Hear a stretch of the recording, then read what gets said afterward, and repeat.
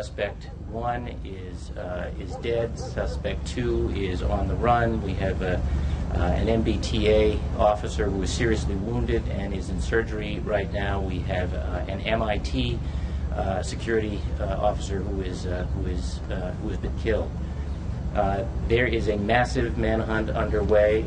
A lot of law enforcement involved in that.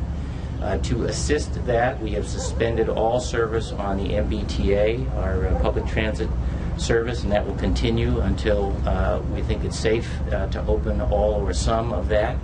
We're asking people to shelter in place, in other words, to stay indoors with their doors locked and not to open the door for anyone other than a properly identified law enforcement officer, and that applies here in Watertown, where we are right now, also Cambridge, Waltham, Newton, Belmont, and at this point, all of Boston. All of Boston. This is a serious situation. We're taking it seriously. We're asking the public to take it seriously as well, and to assist law enforcement by following those simple instructions. We've got every asset that we can possibly muster on the ground right now.